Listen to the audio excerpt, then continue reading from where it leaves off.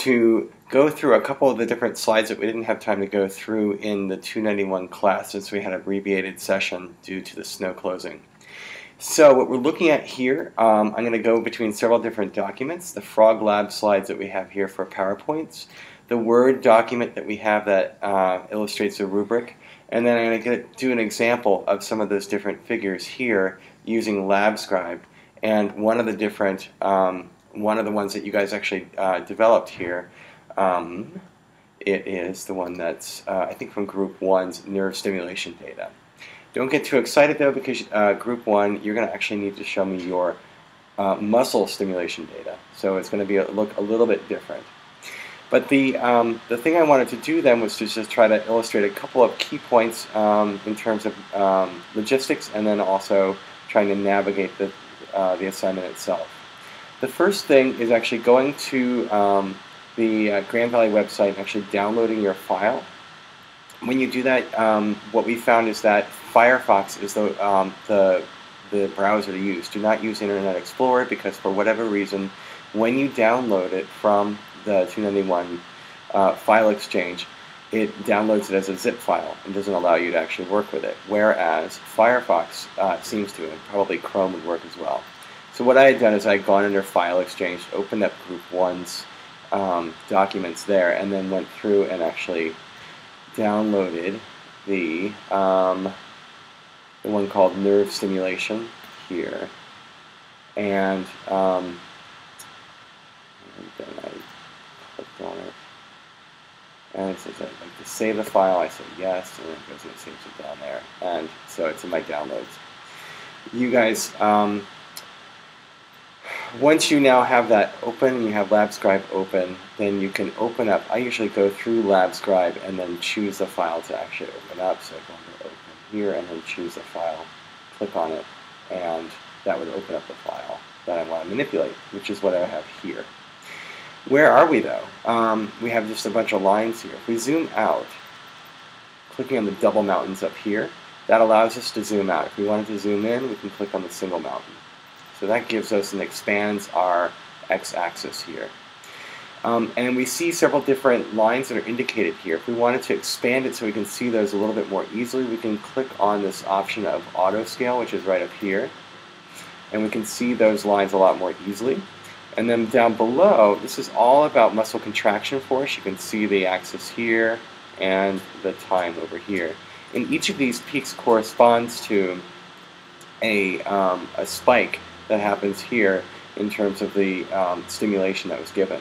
And so this was given to the nerve, and what we can see in this case is that you start to see muscle twitches occur at voltages that are around 1.12 volts. So before that, we don't really see that much. We can actually check, though, and see, well, this is probably threshold because it's 0.12. That's the lowest voltage it took to actually generate a twitch. But we can check under the 6 volts and just see what it looks like. And we can do that by taking one cursor here, and let's ask for 2 cursors. We're going to go up to the double cursors thing here, and then I'm going to click on one of them here, and the other one I'm going to click and drag it over here. And then I'm going to zoom in between those two. I've now expanded that space. You can see the little blips here referring to the stimulation or voltage that we've actually applied. And then here's our muscle stimulation. I'm still not seeing that much there. I can auto scale it and just see if I can detect anything there at all, and I can't. Okay, so it looks like 0.12 is the lowest threshold that we have. When I went to zoom out, you can see that I'm still on this Y scale is pretty focused on this one region here. So I'm going to auto scale it to get the Y scale back into line, and I can see the entire peak itself now. Okay, I'm moving quickly here, but do know that you can always, I mean, the nice thing about a video, right, is that you can stop it and go back and play different parts over again. The things that you're going to be asked to do will vary. One of them is that you'll be asked to pick out a certain, like, show your entire data set. And so if you want to do that, you can just zoom out and then copy and paste this file. And then so I've got a little image there. Zoom out, and then edit, copy, and then I can put it into my Word document and paste it. and that will allow me to put it into and save the file. So that's and I now have that image that I can manipulate, and I can annotate and indicate where it is that I see threshold and where it is that I see submaximal and maximal, etc. But let's take a look then at what it is that that they're asking for in here. Figure 1 is saying generate an image entire muscle stimulation data set. Clearly identify the threshold, submaximal, maximal, and supermaximal stimulus voltages for the data in the images. So you have to do it in the image. You want to make sure you do that. And you want to make sure that you're doing this where you have, where you can indicate, you put a little arrow that would, in the Word document that you've created, and then indicate that this would be threshold, for example. This would be probably your maximal here. And then as you exceeded this and kept on adding more and more voltage here, you've exceeded your threshold. These correspond to the definitions that are given on this third slide of our Frog PowerPoint slides. You can see that here where subthreshold, threshold, submaximal, maximal, and supermaximal stimulus strength is being applied to generate these different sized peaks here. And so what's happening is that we're recruiting more and more of the muscle fibers as we're adding more and more voltage. And so that's one way that we can help to generate a graded muscle contraction. And so that's connected to some of the questions that they'll ask you in the document itself. Going back to this, they ask you not only for the image of the entire muscle data set, they ask you for that question, how voltage applied to the gastrocnemius muscle causes a contraction. So how it is that an action potential is actually generated. So what you want to think about is that depolarizing stimulus that's been applied to the muscle directly to itself, and then how that in turn causes what ion channels respond to that depolarization, open up and cause an action potential to be made, and then in turn what are some of the effects that can happen downstream of that. How is the force elevated by increases in voltage applied to the muscle? And so they want to talk about the motor units and size principle. At this point, you would have probably talked about this in 290 by the time you really start to finish the preparation part of this, but let's go ahead and take a look at a slide that touches on that, where we're talking about how a muscle can develop different levels of tension by increasing the number of motor units that are activated. So I'm going to let you guys look through that stuff as part of your class and or in your book to help supplement what you actually have here. But the discussion should pretty much be based off of what you have in 290. And the main idea is that you're talking about size of the motor neurons themselves. Really small ones can get depolarized first. And the second thing is that the actual the number of the frequency at which they're being stimulated can also help to encourage the amount of contraction that can occur. So this is I highlighted this because I wanted to just point out that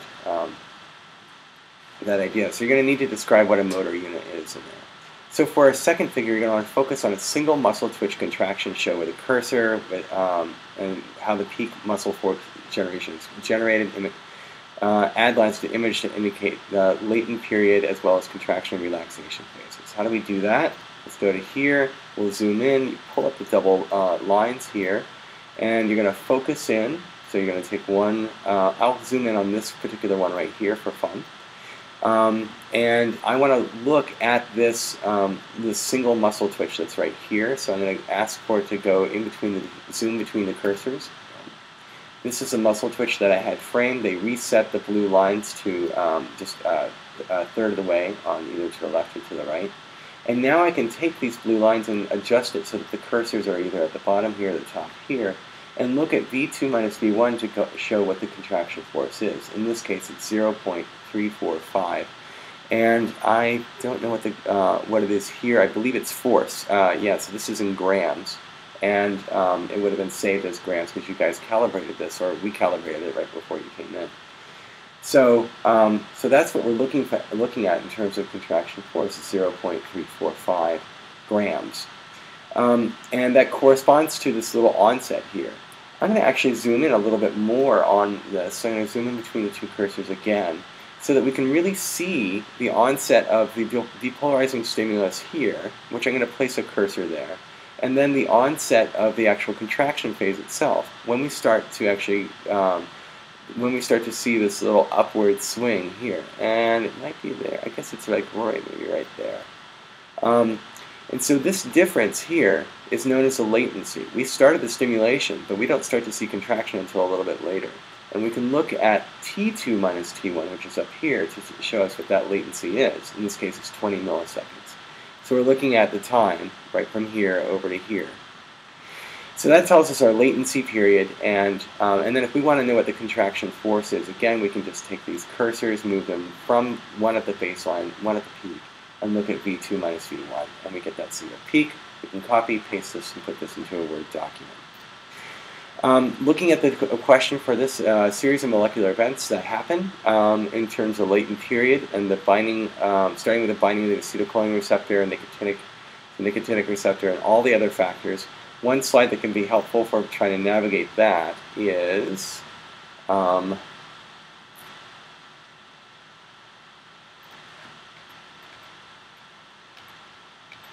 here.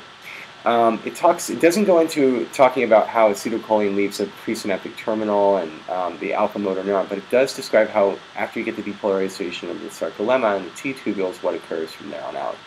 So you're going to want to refer to your notes from 290 to help you out with the full scope of that question, but this is a useful slide to help you get oriented for question number 2. Figure 3 here, what we're looking at is generating a graph documenting the force and on the y-axis and the each muscle length of the x-axis. What are they talking about? They're talking about the length-tension relationship. So in this case, we're going to go back. We're going to go back to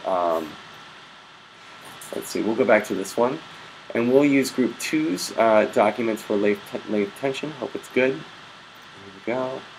File exchange, and I'm going to go down and. Information to chat, that's part B, is that optimal tension, there we go. Alright, it's going to download it. I'm going to save the file right down here. And then here, I'm just going to move it out to my desktop. Somewhere.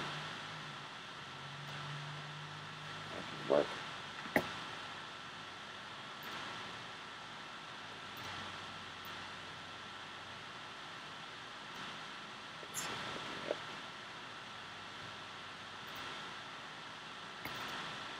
And let's see